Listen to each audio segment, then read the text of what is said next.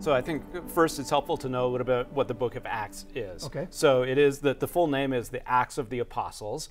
And it is, if you like action-packed, like great stories, great characters, the book of Acts is for you. Okay. Because Jesus is going to leave them behind. We get that right at the beginning of the book.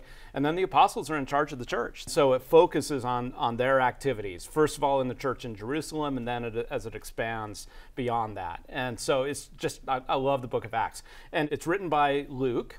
So the same person who wrote the Gospel of Luke, and it's really kind of the second half of his Gospel. Okay. So sometimes we refer to Luke Acts as kind of an Act 1 and Act 2 of this. But so as we get into it here, Jesus has been resurrected, and he's appeared and ministered to the apostles.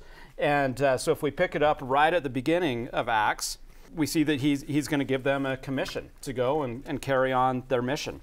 And Jesus tells them, beginning in verse 4 of Acts chapter 1, being assembled together with them, he commanded that they should not depart from Jerusalem, but wait for the promise of the Father, which saith he, ye have heard of me. So he's going to promise them the Holy Spirit. For John truly baptized with water, but ye shall be baptized with the Holy Ghost not many days hence.